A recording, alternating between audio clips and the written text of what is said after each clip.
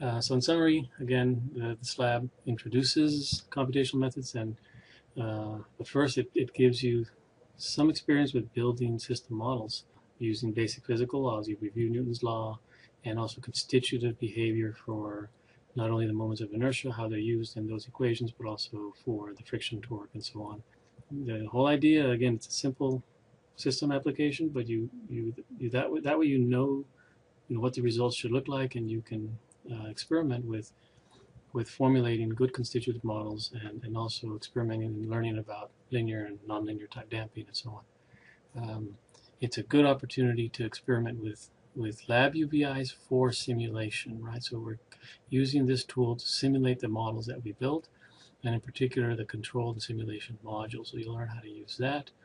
And then you'll combine analysis of data, reading data that has been collected in experiments, and then relating that to your model results. So it's all very nice, practical experience with system modeling and testing and experimentation.